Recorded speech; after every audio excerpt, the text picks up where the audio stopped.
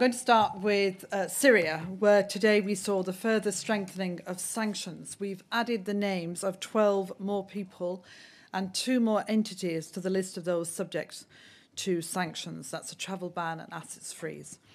These include 4 family members and many ministers, senior and high-profile figures from the regime. You know that the names will be published tomorrow. That means we now have a total of 126 individuals and 41 entities who are subject to sanctions. And we will continue to step up sanctions as long as the repression continues.